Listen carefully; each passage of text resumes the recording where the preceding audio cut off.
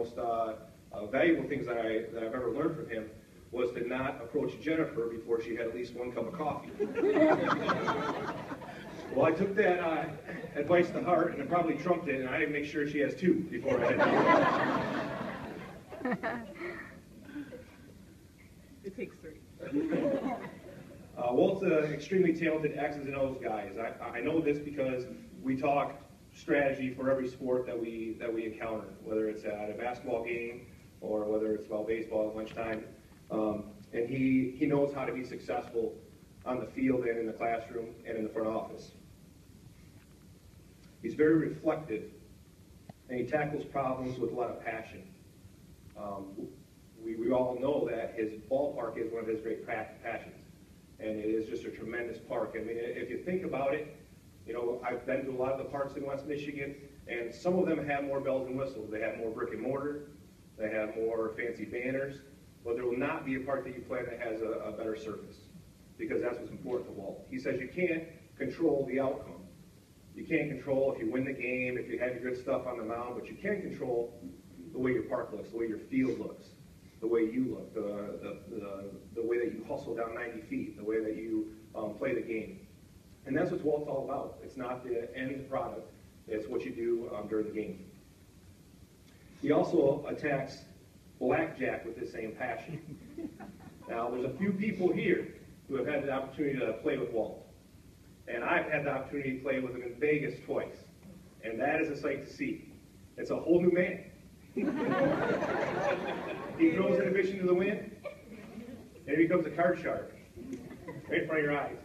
Steph and I met Walt and Joan last spring break at Encore, which is one of the nicest hotel casinos on the Strip, and that's his home turf. And so we wandered over from our budget hotel to his home turf. And we played together a little bit, and after we had a few cocktails, he stayed focused, and I started hounding the dealer for some comps. Can I get a meal? You know, nice restaurants here. And he put up with it when it was a sight to see, and one of our favorite nights in Vegas, so I'll cherish that memory. Another thing that you might not know about Walt that I think it's worth mentioning here is I feel that he has a publishable philosophy of baseball book. He has spent a ton of time on this manual, and he gives it to all his assistant coaches, and it has step-by-step process for everything you need to do to run a program, including the mental aspect of the game, all the X's and O's, with rationale on why you do a bunt coverage like this as opposed to doing it like that, or why you run the bases like this as opposed to doing it like that. It's something that I cherish. I wouldn't have been able to coach without it. And so I think that goes to show his level of detail that he likes to approach his life with. I call it the coaching Bible. And although recently we've been able to start to transition him from the H drive and through copies to Google Docs, and I think he has everything electronic now, and we'll get it on his H drive for him before he leaves, so that'll be another challenge that we go through. But with joking aside, there's 3 things that I think are the most important things that I've learned from Walt. And I think that these 3 things are shaping who I am, the person that I am, both here at school and at home. First, was what I learned from Walt was seek first to understand. It's something that he says a lot. And he says that in reference to the idea that we work with a mother and father's most precious commodity, the thing that they care the most about. So when we have one who maybe has misbehaved or who has, kind of strayed from the right direction, when I'm talking to that parent, he has taught me to seek first to understand that this is the most important thing to them, and we need to remember that. And before I became a parent, it was more difficult to do. But now that I am a parent, I can see exactly where he's coming from, and it helps me to navigate some of those difficult conversations that I have on I won't say daily basis, but often. The second one goes hand in hand with that, and it's treat people with dignity and respect.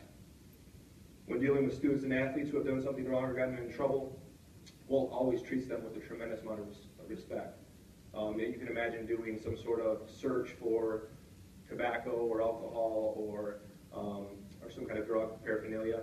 Walt has just showed me how to do that with dignity and respect, which is sometimes a difficult thing.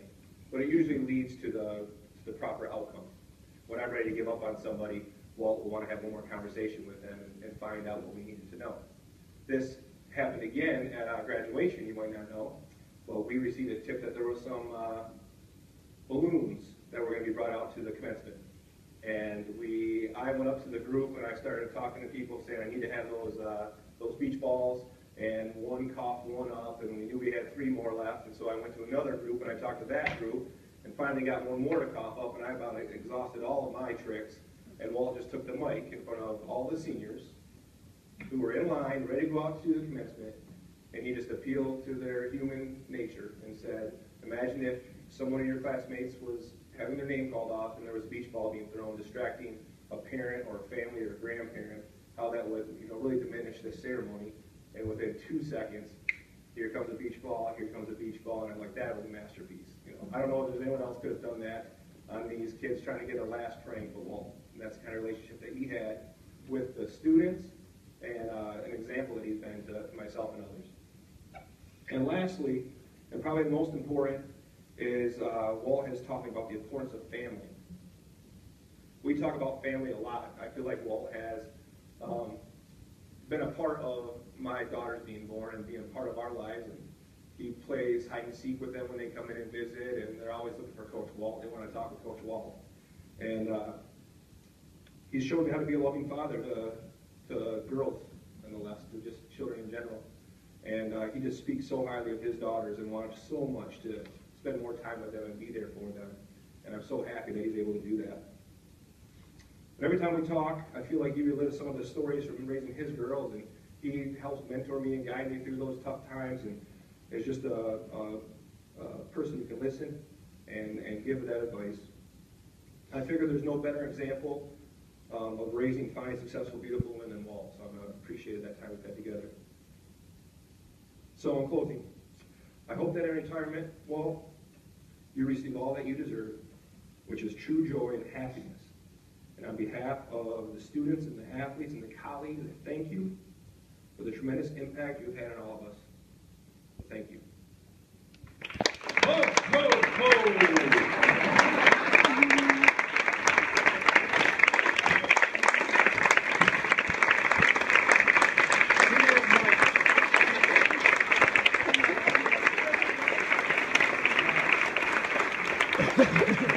All right, give me that mic.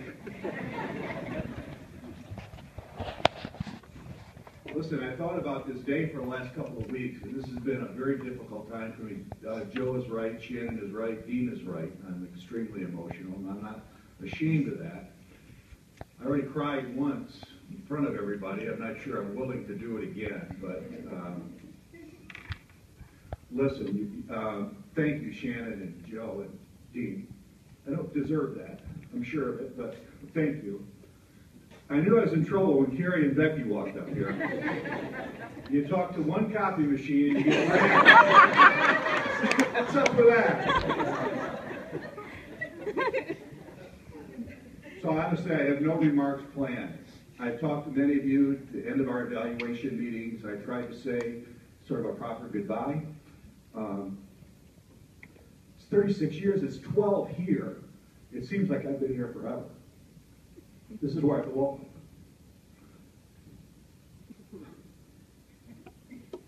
It's very difficult to say what I want to say, so I'm not going to say anything other than I'll try to get to you and give you a proper goodbye. So thank you. Whatever I gave you, I got back tenfold. Thank you.